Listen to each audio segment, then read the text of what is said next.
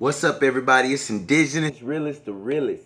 Today I'm going to be bringing a video called The 5 Steps to Astral Projection.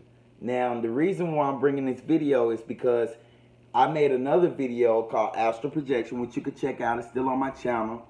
And a lot of people have asked me to make a follow-up video on how to actually astral project. And so this is what that video is going to be. And the first step we're going to have is position. Now, position. When I say position, I mean, wait, I'm going in too fast. Let me tell you the 5 steps. The first step is position. The second step is going to be breathing. The third step is going to be the intention. The fourth step is going to be the visualization. And the fifth step is going to be action. Okay? So, all right, step one. Step one, position. Now, the position that you would want to get in is laying flat on your back. But first of all, I should say this. Astral projection works best when I'm totally sleep deprived. Like when I haven't slept at all. You get what I'm saying? Like when I'm sleep deprived, for some reason, I can tap into greater things going on in my mind, in the spiritual realm, and everything through sleep deprivation. All right, so the position is laying back on your back, flat down. You can put a pillow behind your head if you want, but the best position is flat on your back, preferably with a pillow behind your head. And all right, so that's the first step, position. The second step we're gonna have is breathing. Now you're breathing. You want to breathe deeply, slowly, and you want to use color. This isn't the visualization that I'm talking about. You want to use color visualization during your breathing techniques. And why do I say that? Because my favorite meditation is through breathing. I've talked about this before in my other videos where I say meditation through breathing technique is the best. And so anyway, I imagine a friendly color that I like coming in, which is green, because I look at green as a color for life. So green coming in. Deep breath. Out with red, because I consider red to be something like bloodshed, to be anger, to be a stop sign. And if you know, to actually stop moving is to die. So I believe movement is progressive, so that's where the green comes in. Green means go, red means stop. So red is a bad color to me. So I visualize green coming in and red coming out. You want to get deep breathing so you have a rhythmic breathing. You get what I'm saying? It's a process, but if you've ever done meditation, you know the breathing techniques I'm talking about. All right, number 3 is going to be intention. Step 3 is intention. You have to make a conscious intention to stay awake. But at the same time, your conscious intention to send your body to sleep. Now, that might sound crazy to some people. Like, what is this dude talking about? How are you going to make a conscious decision to stay awake? But at the same time, you're making a conscious decision to put your body to sleep. And I'm going to tell you this, because your mind, which is not your brain.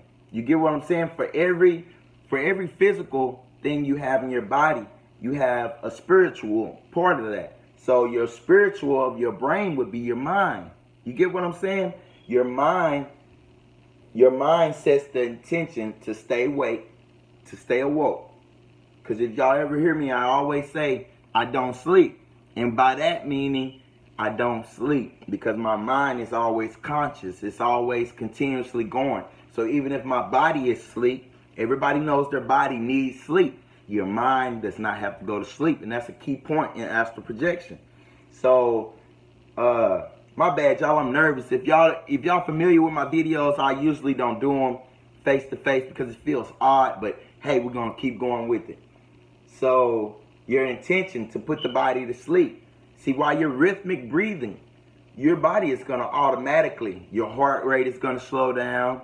You're going to start getting drowsy, because I use meditation to put myself to sleep whether I'm trying to astral project or not. So for those having sleeping problems, you don't have to take medication. You can use this breathing technique just to go to sleep. And I bet a lot of people are going to breathe themselves to sleep attempting this process. Now, I know there's other processes that other people teach, and I'm unfamiliar with those. And I am familiar with other processes, but this is the one that works best for me. And so we're on step 3, right? Oh, we're on step 2. No, we're on step 3. Sorry. Step 3, the breathing. So, wait a second. I'm lost. Step 3, the intention. So, as you set your intention, it's just like setting it. I mean, people may not know what intention means, so I'll explain it. The intention, that's setting an intent to stay awake. You get what I'm saying? Like, no matter how tired your body is, your mind is going to stay awake and be a silent observer, to be an active observer. Y'all follow me? Step 4, visualization. So the place where you're laying at, I know it's probably going to be your bed or in a room or maybe on the floor. Like, it doesn't matter. Can you visualize? You have to close your eyes and actually visualize everything around you. Can you do that? Like, visualize. Start it off with yourself. Visualize how your body looks. Visualize how you're laying on a bed. Visualize the color of your blankets. Visualize everything in the room. Start off with your immediate area and work your way out. Like, so after you visualize the room, start visualizing everything in the house. Visualize the street. Visualize. Get your visualization up, because that's a key part. I can't stress that enough. That's a key part to visualization. But anyway, I'm trying to keep this video as short as possible. Step 5 would be the action. So while you're already going through the steps, first one, position. So you've laid back. Step 2 with the breathing. So you already got your rhythmic breathing, and eventually while you're going through the other steps, you'll forget that you're breathing. You get what I'm saying? Because it's something unconsciously, and that's putting your body to sleep. You get what I'm saying? But your mind is still awake. But you breathe all the time without knowing you're breathing. You get what I'm saying? And it's just about changing your body to a rhythmic breathing. All right, step 3, the intention. You already know your intention. You said it. You want to go to sleep in the body, but you want to stay awoke and conscious in the mind. You get what I'm saying? Step 4, the visualization. So now you know your surroundings. Your eyes are closed, but you know exactly what everything is. You're visualizing the colors coming in and out. You're visualizing your body. You're visualizing yourself sleep.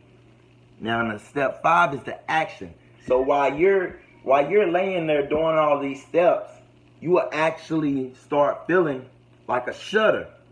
And y'all know what I'm talking about. When you're very sleepy but trying to keep yourself awake, you shudder.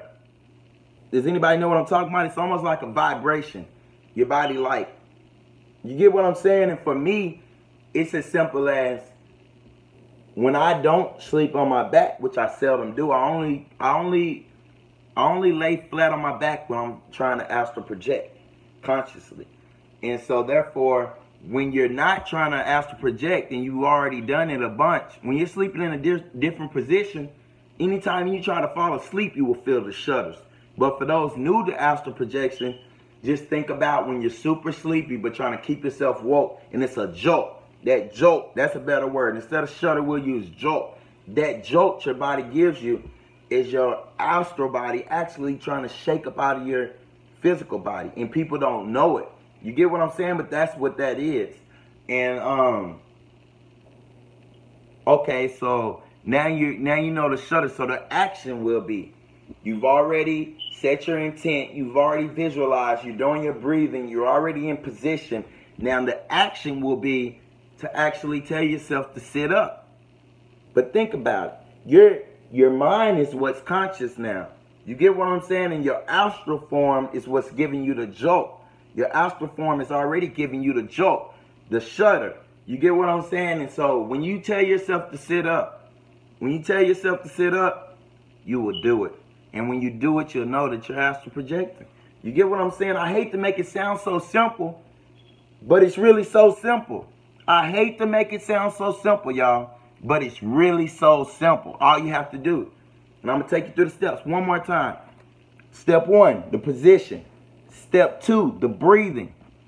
Step 3, the intention. Step 4, visualization. And step 5, the action. And I hope everybody can get that. Anyway, I'm Indigenous Realist, the Realist. Please like, subscribe, comment down below. If you have any questions, if y'all need a further video, or let me know if it works for you. Let me know if you recognize the shudder, the jolt.